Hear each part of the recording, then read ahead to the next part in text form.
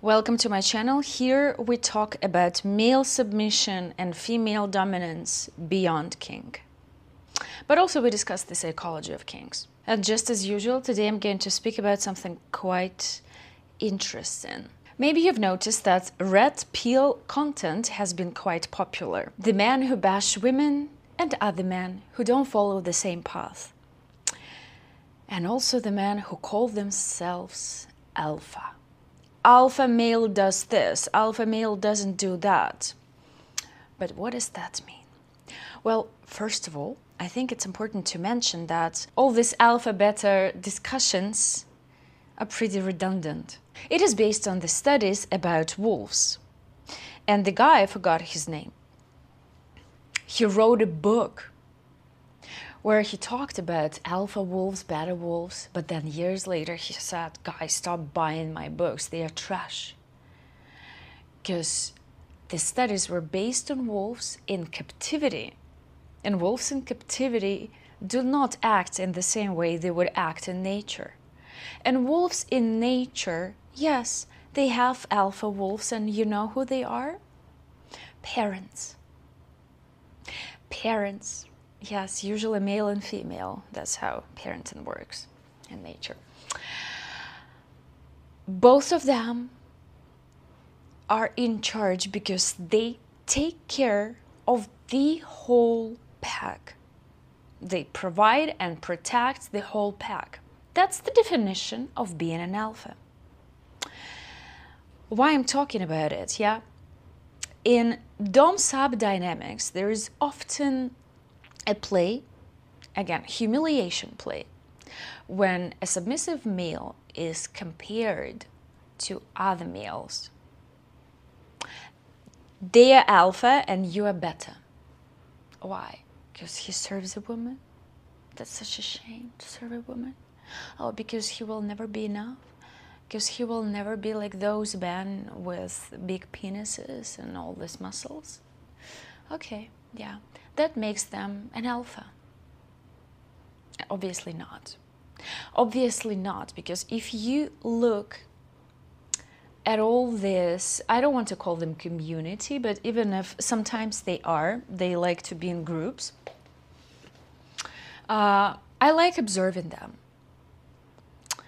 Yeah, guys who listen to Andrew Tate or something similar, yeah, like Alpha Bro podcast, yeah, we laugh at them. But there are still lots of guys who go this direction, and especially, well, younger guys with no social circle who just spend their days online.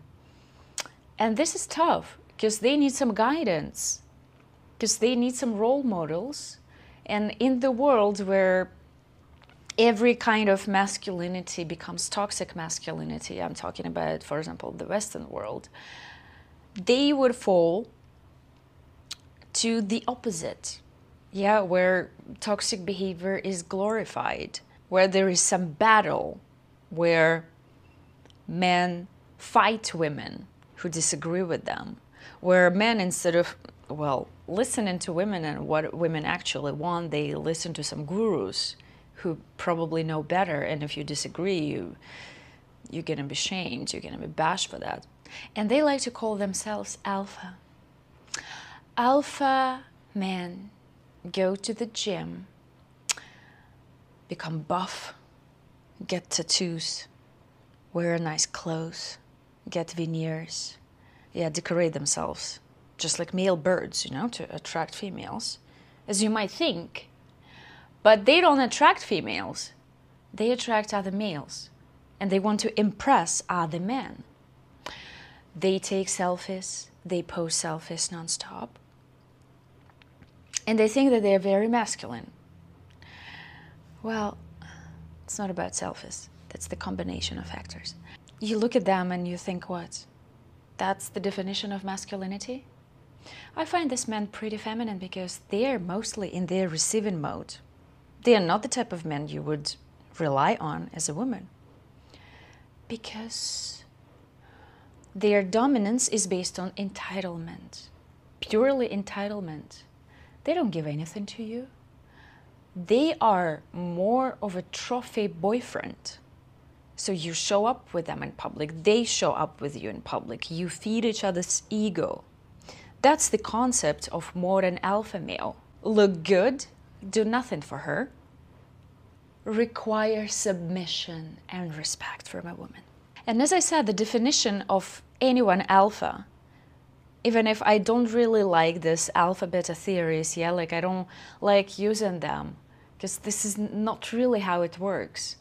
But if I want to speak to people, yeah, who believe in that, I'm gonna use their definitions. Simply because this is how our mind works. For example, when I say, a real man does this, a real man doesn't do this. Well, a real man is just an adult human male. That's a real man. That's it. But then when we use these definitions, we speak their own language. And that's fine. As soon as it targets the point in someone's brain, that's fine, because there are lots of words that everyone understands differently, because the meaning of it is vague, it's super generalized. And we base our understanding on our own reality picture. And this is very useful when you want to manipulate someone. Yeah, this is one of the bases of neuro-linguistic programming. Yeah, how to use a language properly. I'm not teaching you manipulations, but still, it is useful, yeah, for speakers when you try to sell something, you use a word, and they, like people who listen to you, the word is like a template. It's just a shape, but people are going to fill it in with their own meaning. So here is the same. I'm gonna use the same definitions, filling them with my own meaning. On the one hand, I prefer words to have strict meanings, but this is not how it works, unfortunately. So getting back to the definition of alpha. Alpha is someone who provides and protects. Being an alpha is having responsibilities before privileges. Why would someone give you privileges to control their life, to have their submission, if you are not responsible for them? And from this point of view, we might see that there are some alpha male, yeah, who take care of their females and require their submission. And if we don't speak about the kink world, it's fair. It makes sense. Not the requirement part, yeah, but there are lots of women who are traditional and who see submission as trust, and when you follow the lead, and when you are behind someone, like behind the wall. And for them it is important. And for this type of relationship, this submission can't be forced. You can't require it. You can't demand it as a man. You see how the word submission can be played with? Because you can define it in different ways, yeah? When I talk about these things, I don't really like using the word submission, yeah, that comes from a man. I prefer to say devotion, or even worshiping, or just a high-quality man, or just like a gentleman, or like a chivalrous gentleman. Someone you can trust, someone you can rely on. But this is because submission is a spectrum, okay? And we would call someone submissive in a kinky spectrum, in a kinky meaning, yes, someone who has these fetishes that fall into the category of submission. And often, as I already said many times, these fetishes have nothing to do with pleasuring a woman or being devoted to her. That's more about being under someone's control, about being inferior, about being humiliated, degraded, and pooped on. But there is another definition of submission, yeah? The type of men who other men call a simp. And usually these are men without any fetishes. It's not hard to get this label from alpha bros. You just have to put women's pleasure first. And I'm not just talking about sexual pleasure, yeah? Like on a daily basis, you want your woman happy, you want your woman relaxed, you want your woman to smile. You do that, you're a simp. So who do they call a simp? Anyone can become a simp. I even saw that Andrew Tate was like making excuses, you know, no, I do this, I do that for her, but I'm not a simp. Don't make this mistake. I'm not a simp. So this is so scary to be called a simp, yeah? Simply because you do things that make both of you happy. But somehow you have to pretend like you... So you see, like, men are strange creatures. They find a woman's joy and a woman's comfort motivational. And this is like ultimately what most men crave. But they're too ashamed to put it first. They're too ashamed to admit that this is the goal. And this is funny. But they still try to get it. Yeah? But in some indirect ways. Okay, I'm gonna force you to do this. If you don't do this, we're gonna shame you. Smile. And of course, when I say that, a submissive man is more of an alpha than someone who claims he is. I don't mean fetishists. No, this is a category of men who just want to get their pleasure. They're no different from other men who get their sexual needs satisfied. They're no different from them. Even if it seems like they're in a lower position, there's no difference. Men who just watch, who consume different content online, they just have different preferences. That's a range of preferences. There is nothing submissive about this man. That's exactly the reason why I don't really like using the word submissive, because I don't mean someone kinky, even if those men who I'm talking about, they often have kinks, and they are usually connected with worshiping a woman, worshiping her body, doing things for her, doing chores for her, yeah, stuff like that. You don't have to agree with me. That's the beauty of the freedom of speech, the diversity of opinions, yeah, because I know that not even submissive men always agree with me. Sometimes we just don't align, simply because they don't see submission the way I see it. And excuse me, but I don't think that a submissive man is some kind of gooner, loser, pathetic person. To me, a submissive man is someone who would do anything for me, because he worships me, because he knows me. He knows what to expect from me. He knows that I'm good for him, hence he has trust. Trust is essential, yeah, from both sides. But a submissive man, I constantly make this comparison. A submissive man is a knight to his queen. A submissive man is like a guardian dog that would kill anyone who tries to attack you. A submissive man is service-oriented. He does things for you. He expresses his devotion through actions, not through whining that you have to do things to him. Obviously, when we speak about kings, submission can be expressed in different ways, yeah? And I'm mostly talking about like non-king submission and submission from the masculine. And then when I discuss submission from the masculine, yeah, beyond king, and when I take the definition of an alpha male, both would be service leaders. You can't be an alpha without serving. Being an alpha is ultimate service.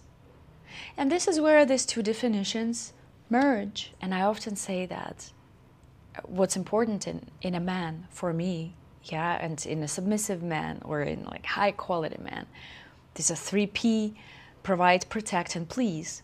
And not every alpha male, yeah, let's imagine that there is like some kind of alpha male. Not every alpha male is a pleaser.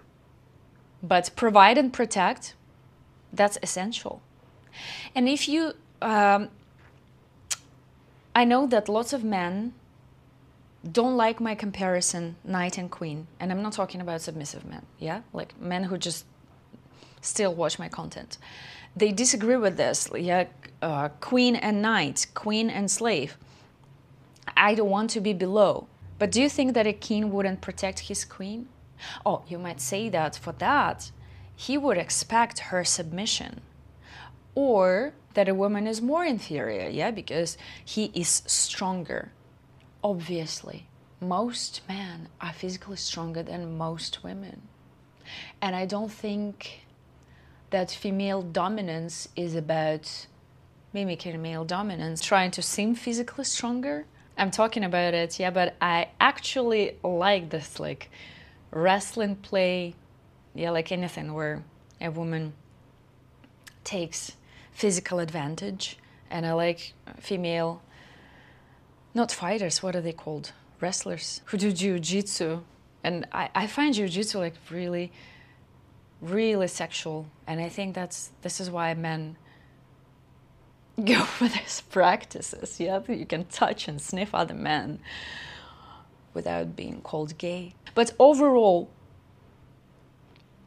when we see that, okay, a woman is physically weaker, do we see it as like a sign that she's supposed to submit? But then it's like, if I have a bodyguard, do I have to submit to a bodyguard because he protects me? Does it mean that he's more valuable than me, or that he's an alpha? If I have a dog on a leash, not my dog, yeah, you remember my dog probably